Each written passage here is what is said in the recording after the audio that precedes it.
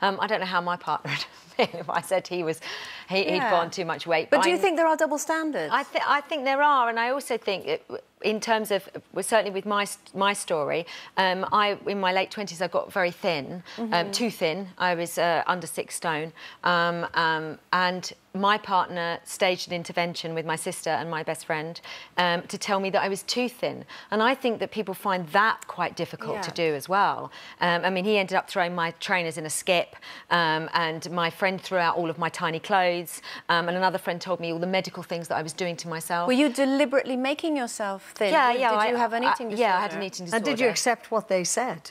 Well, I think if it hadn't been this three-pronged approach, and if my partner hadn't done that physical thing of picking up those trainers and saying, you need to stop running, and my friend saying, you need to stop wearing these tiny clothes. You know, you're 28 years old, you're not 11. But, Kacey, you were doing it because something in your head, you had something happening in your head that made you do it.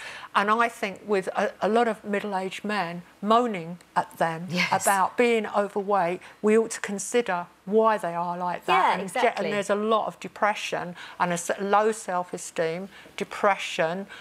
They feel failures.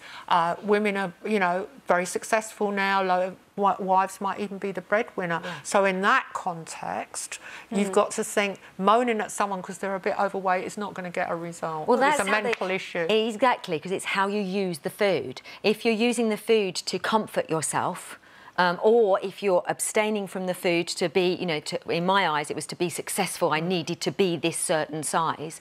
So if you're using the food in that way, then that's not a good thing. And I think, like you're saying, men of a certain age, you know, they go through the menopause as well, apparently.